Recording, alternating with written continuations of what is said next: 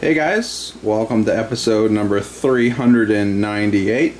Today is Monday, so it's Update Monday, and I hope everyone had a lovely Thanksgiving. We are back down in the fish room now, and we are looking at the baby axolotls, and as you can see, they have grown tremendously over the Thanksgiving break. Not really thanks to me. I was away. I did feed them heavily with brine shrimp before I left, and I had Mike, Mass Aquariums, come over and feed them some bloodworms while I was away. But I don't think that's what did it either. As you scan this aquarium, I started with about 100 babies, and if I was to guess, I would say there's probably about 50 of them in here now. So I think most of this growth is actually due to cannibalism. So while you were eating turkey, these guys were eating their brothers and sisters. Kinda weird. But I guess that's what they do. They're sort of opportunistic, I would say. So they just sort of float around, and anything that comes near them, they'll just snap at it. And if it happens to be one of their brothers or sisters, especially if they're smaller, they do tend to get eaten. So that's why it's really important when you're keeping axolotls, baby axolotls, to feed them as heavily as possible.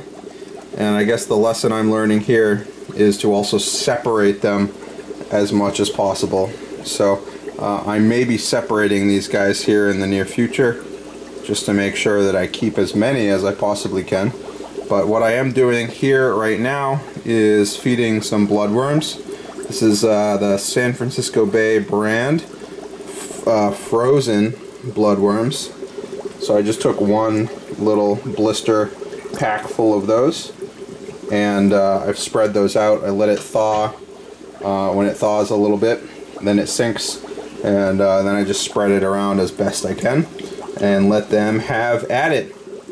I guess the other thing you'll notice here is the addition of the sponge filter. I don't think this is doing a whole lot of work down here because, as I've said in the past, I am doing twice daily water changes on this tank, and now that I've got about 20 gallons out of the 30-gallon tank filled, I'm doing about 5 or 10 gallons of water changes every single day on these guys. So that's what's keeping the water relatively clean. Again, I am dosing prime, and that tends to be helping as well. Also important is after an hour or two of these bloodworms being on the bottom, I will siphon those out and make sure that those don't foul the water as a result of, you know, rotting on the bottom. But these guys have a voracious appetite, and you know, after an hour or two, most of these bloodworms won't even be there. So as you can see, most of these guys are about the same size.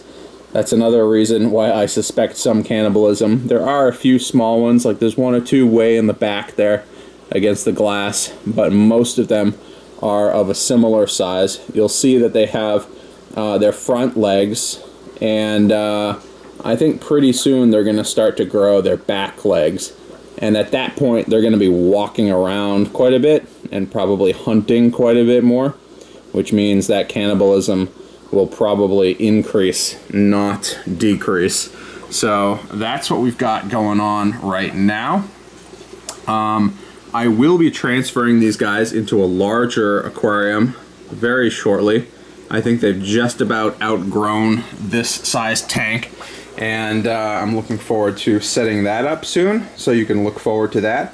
I'm also going to be getting back into my 40-gallon breeder rack and doing a deep clean on that system, and setting that up with some new fish here shortly. So that should be entertaining to watch. I've got a whole bunch of other video plans in the works to keep me busy through the winter months, which will be also entertaining to watch, and hopefully these guys grow up too. so we can continue to watch these guys grow as well. A couple milestones real quick. I think I hit 15,000 subscribers a while back. I haven't celebrated that. I'm about to hit 400 video episodes, and I want to celebrate that as well. So I'm planning on running a little celebration contest, so look forward to that here in the next week or so. But for now, this is the baby axolotl tank, and they certainly do like to eat their brine shrimp, their bloodworms, and each other. So hope you guys enjoyed, and I'll see you guys later.